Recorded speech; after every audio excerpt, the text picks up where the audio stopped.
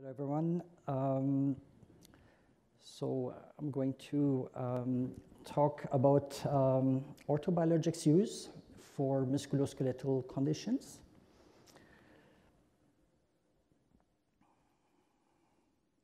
So the company was incorporated in 2015.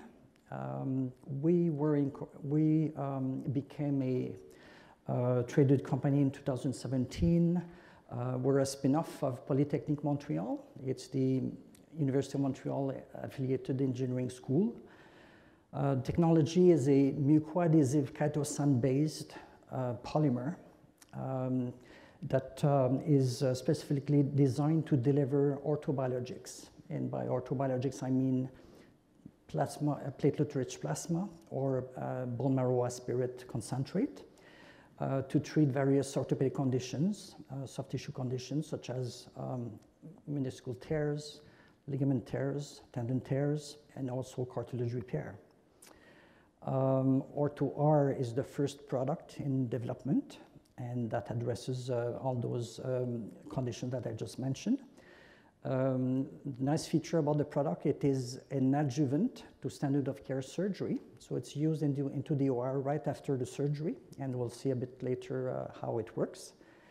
With regards to the capital of the company, we are trading onto the Canadian Stock Exchange under ORTH. We raised a mix of seed and convertible securities, about 6.7 million altogether.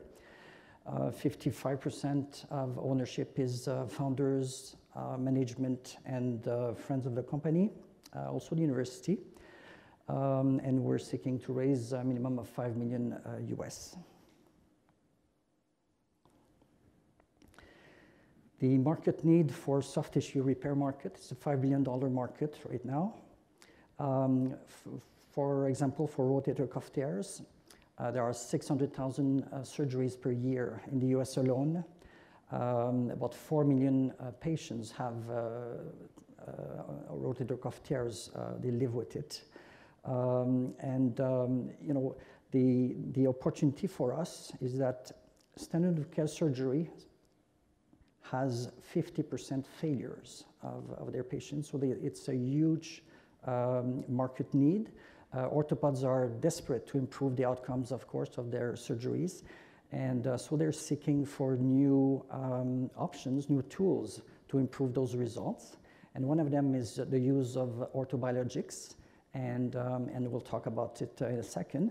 And same thing for meniscus tears. About 20 to 40% of meniscus tear standard of care repair have failure, and cartilage lesions.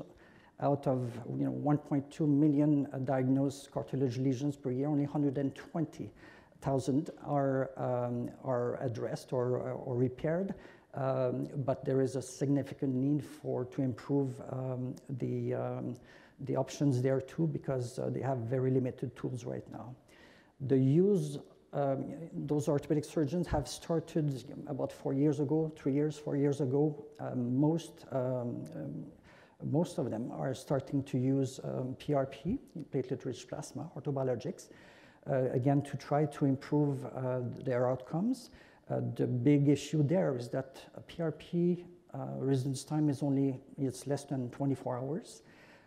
So PRP is very rich in growth factors, thousands of proteins, interleukin, so cell signaling factors.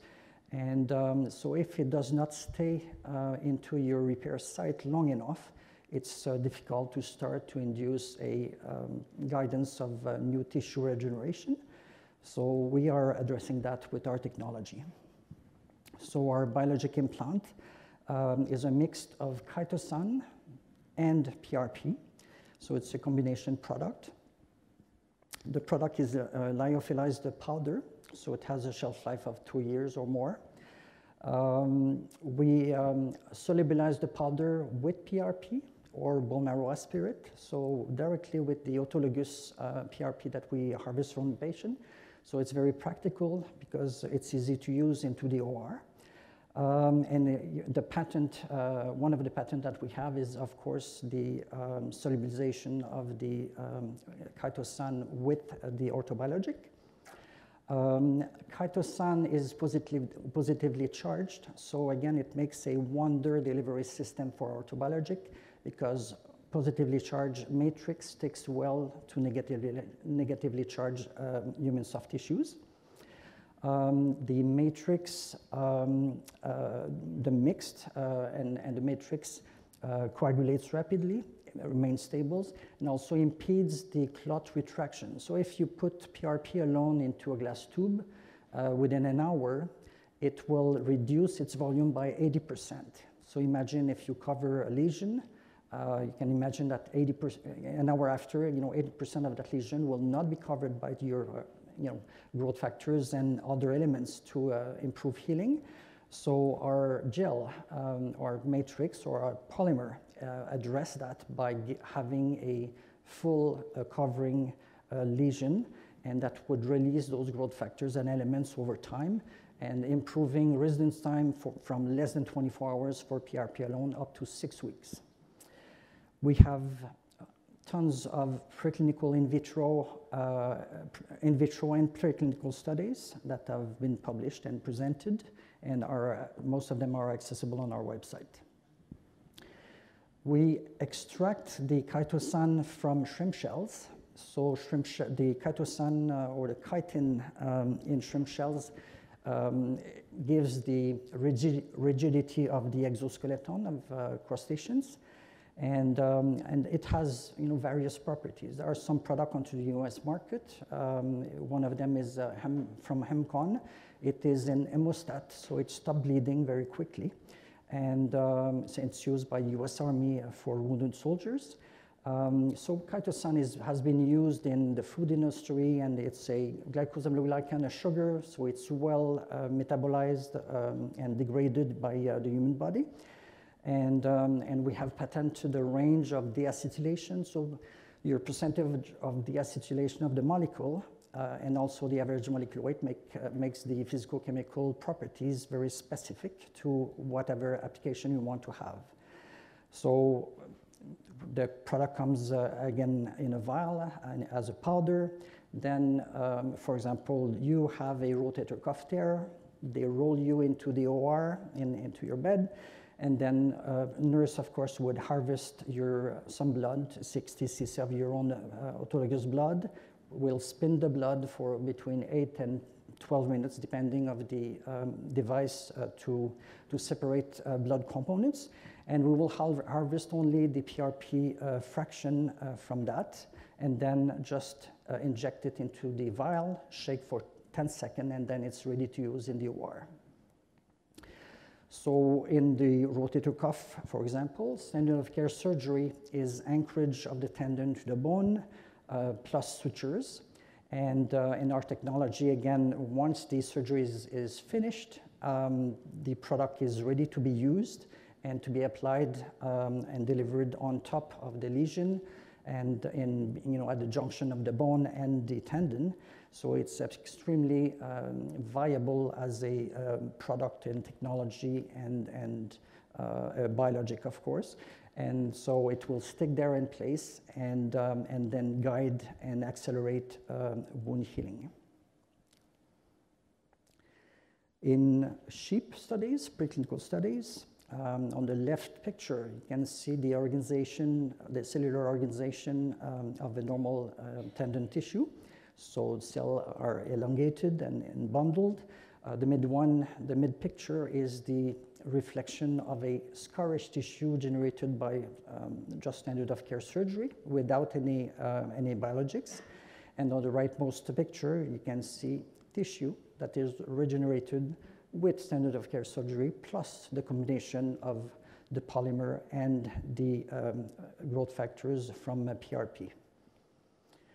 The histology from the same sheeps, again, the leftmost pictures are the reflect of normal tissue with lots of red in it. The red is the staining for glycosaminoglycan, and glycosaminoglycans are essential macromolecules the physiology and at the junction of the antithesis, the interrelation between the bone and the tendon.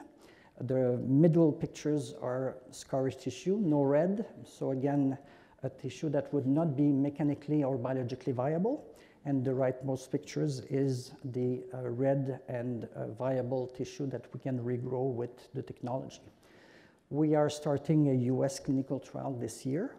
So we're preparing this together with our CRO, MECRA. And so we are going to enroll about 75 patients in 3 groups. The protocol may vary depending on regulatory final decisions.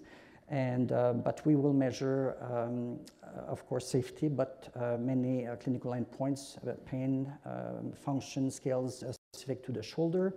MRI, we will measure the tendon gap reduction, and also we will measure the number of re-tears, because this is where we want to decrease that 50% or more number down to as much as possible to increase those outcomes for those patients and surgeons.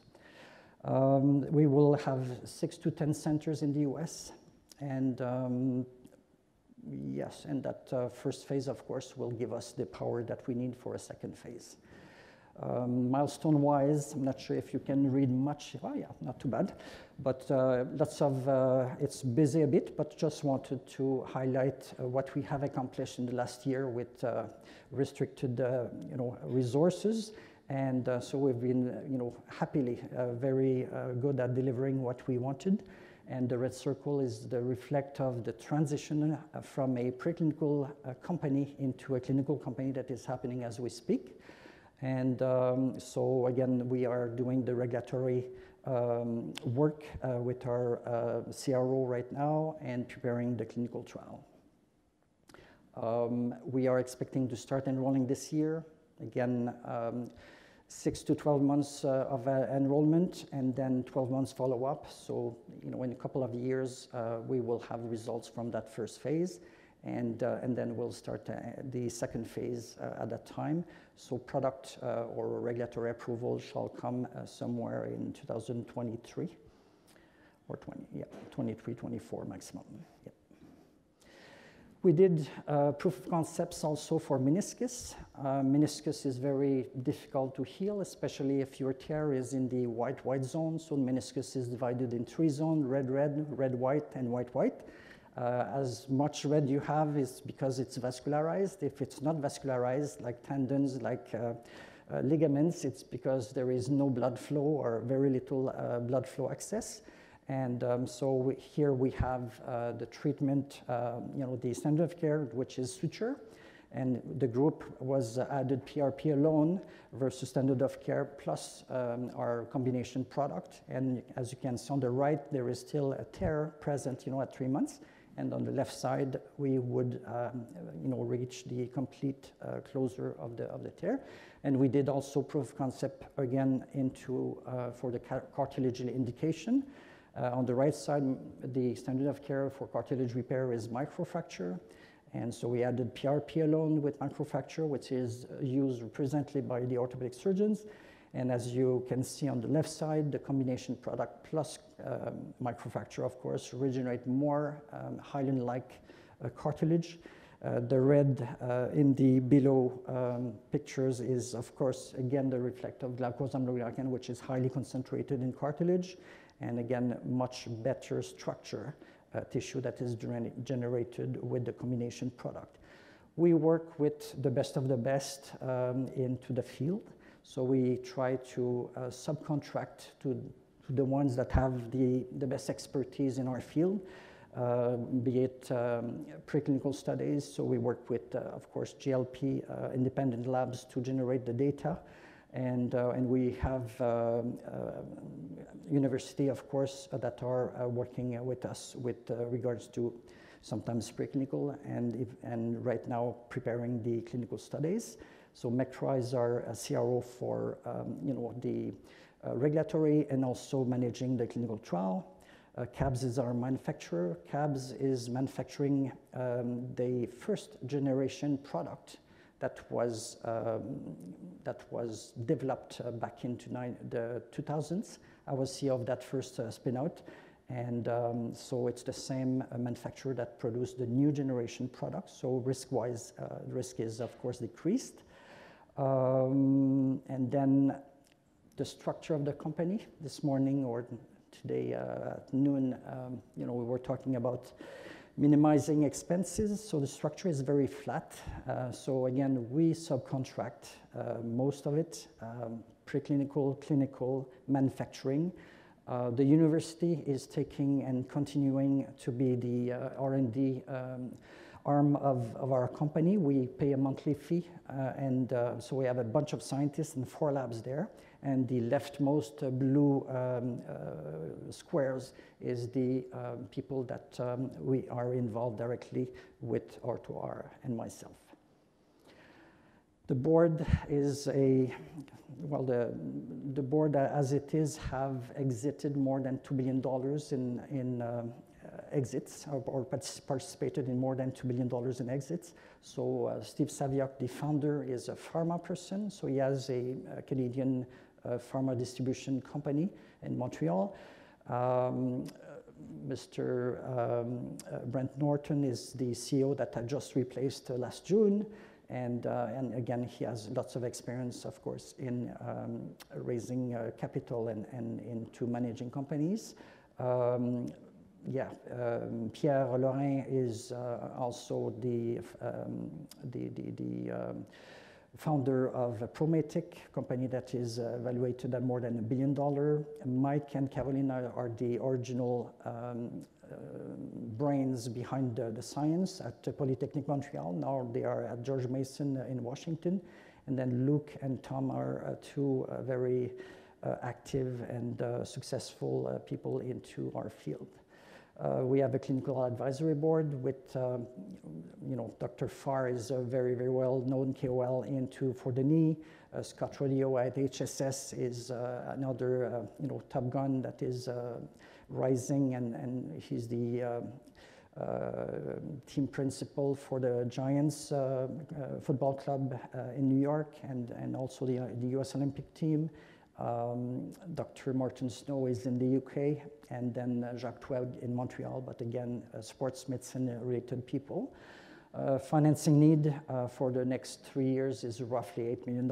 If we want to do the basic programs, we can raise more and accelerate the other programs, but right now, $8 million is what we have planned for the moment. Some of the money is coming from grants and other tax credit sources, but equity-wise, we would like to raise minimum $5 million, and use of proceeds. That money, of course, will serve mainly to run the clinical trials, and then some meniscus preclinical with larger amount of sheep for the meniscus program.